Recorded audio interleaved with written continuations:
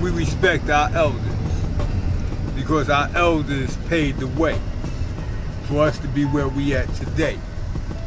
At the same token, we try to uplift them and show them, man, that look, each one teach one.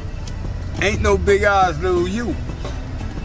Because you taught me this here, I can teach you this here. Right. Because I see you in a condition, I can give you some information to get out of that condition, but it's up to you to accept the information and put in the work. It's easy to give a person information. That's the easiest thing in the world. The hardest thing is for the person that you gave the information to is to put in the work. You know, you don't get nothing without putting in work.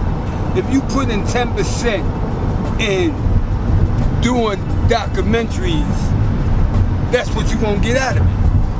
10%. If you put 10% in your music, that's what you're gonna get out of it. 10%. So your input determines your output. The more you put in, the more it's gonna come out. The more you're gonna benefit. If you put 100% in something, you're gonna get 100% out of it, because it's definitely gonna add on. Because you putting your all in.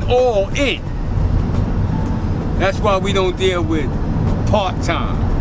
Either you is or you ain't. If Mecca did this.